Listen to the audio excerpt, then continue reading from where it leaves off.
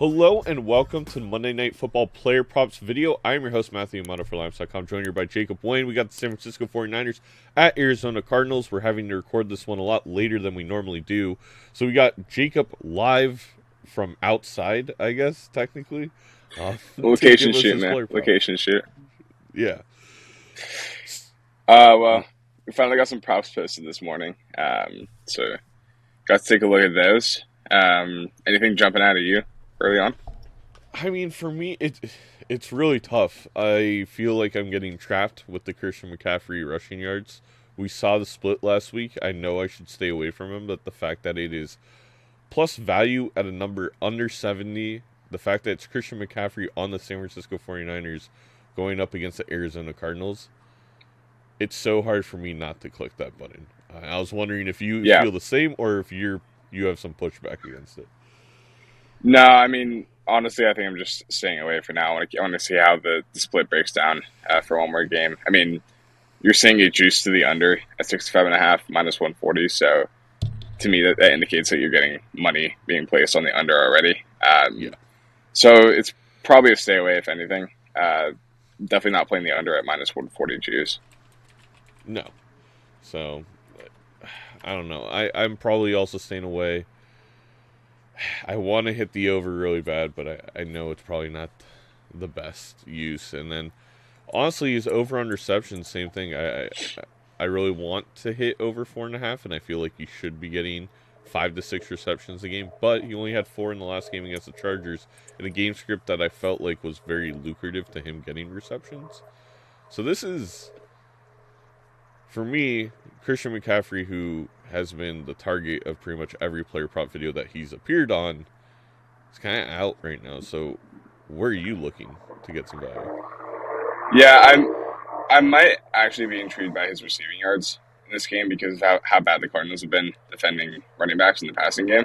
They're 30th in DVOA against position, and I don't have the numbers in front of me, but they've definitely allowed some big receiving games to running backs recently. So that'd be a spot where I might look, just because even last week he was still heavily involved in the passing game, even though Elijah Mitchell took a lot of carries. So that might be worth a look rather than the rushing yards. Yeah, it's at 35.5 right now on DK at minus 120. But if we head over to Lambs.com and use our handy-dandy player prop comparison tool, again, shameless plug to check out this page. It is, I think, one of the best in the business, and you get some player prop recommendations on the page as well from Jacob each and every week. So for receiving yards, you can get over 35.5 at minus 110 on BetMGM. So if you are going to bet this line, I would do so on BetMGM if it's available in your state. Gain it at less juice. I think I'll place a half unit there because I really want to bet on McCaffrey. I think that is the way to go between all of these. The only Cardinal we have right now is James Conner. I don't feel comfortable touching anything of his against this 49ers defense. Any players we have listed here or not here, Jacob, that you want to talk about? Yeah, Conner's interesting because it's obviously not an ideal matchup against the Niners, but he did get, I think 21 carries immediately off the injury last week against Rams, and they went ahead and cut, Benjamin, which was definitely surprising. So they're obviously fully committed to James Conner as their workhorse, and to get 47.5 rushing yards, if he gets 20 carries in this game, he'll get that regardless of what the matchup is. So you're seeing that juice to the over, minus 140 over 47.5 rushing yards. That's probably why. And definitely something I'd be interested in. Need to do a little bit more reading on it, but I would say that James Conner on the over rushing yards might be worth a look. That's funny. We have the first disagreement from Jacob shooting outside. There's going to be a lot of firsts in this videos. I actually think it's under at 47.5 plus 110 a slight value, and that's because it took him 21 attempts to get 69 yards in the last game. I think you're going to look at a similar efficiency number against a 49ers defense, and I just do not think the Cardinals are going to have the ball for the time needed to rush him 21 times in this game. I think he gets closer to the 13-15 number, which he still could hit.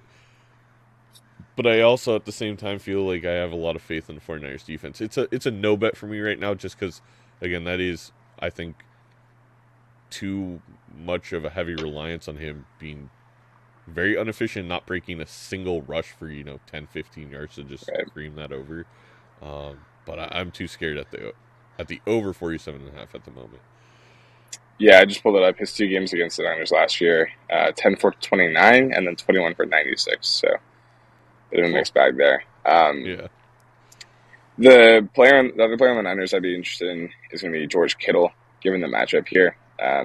He's been pretty in and out in terms of reliability in the receiving game. Obviously, one of the better blockers at the tight end position, maybe the best blocker at tight end. But this would be a matchup that would be favorable for him. The Cardinals have not been able to guard tight ends all season. 73 receiving yards allowed per game to tight ends, the most in the league. And this has been a matchup that he's exploited in the past, I believe. So I'll pull up his numbers against them. But I think if you want to look at his receiving yards over, that's worth a look. Also going to be interested in his touchdown prop. That's posted.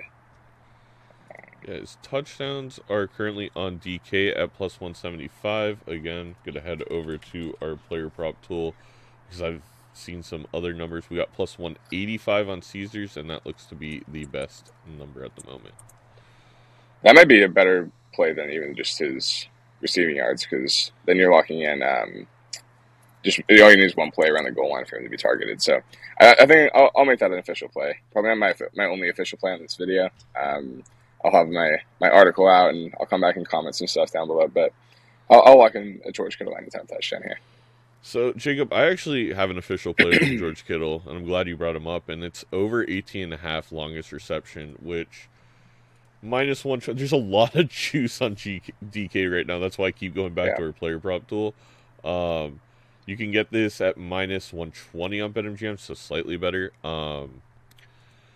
But Kittle, while he's only hit over 30 or 41.5 receiving yards in, I believe, 3 games out of 7 that he's played so far, he has hit this longest reception in every single game except for the first game of the season against the Broncos. The way they utilize him, and when he does get out there and he runs patterns, he's running deep seam routes. He gets tons of yards after the catch.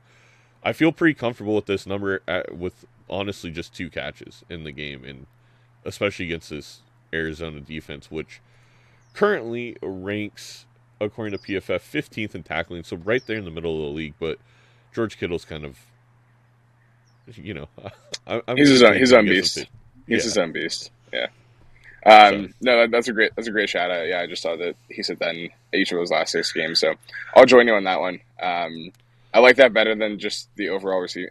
I don't know. I get so spooked by this Niners team because they have so many weapons at this point, and you never really know who they're going to use the most in any given game. But I definitely think the longest reception and then the touchdown prop might be the way to go, because you're only asking for one specific play for that to happen. I love it. We get to hear the sounds of nature in the background. Jacob's video. And let's see. Anything else you want to touch on? I think we touched on the 2 guys that I'm looking at.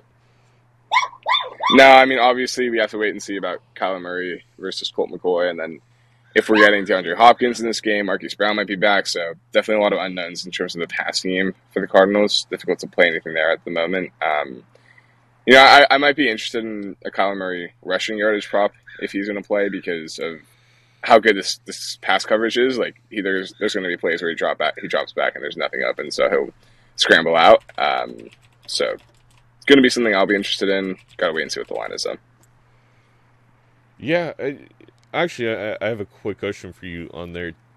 I know you don't have the numbers in front of you. I forgot to look these up. Do you feel like the Niners are going to play more man or zone in this game? Because if they are going to play man, I would feel pretty comfortable with Kyler's over on rushing.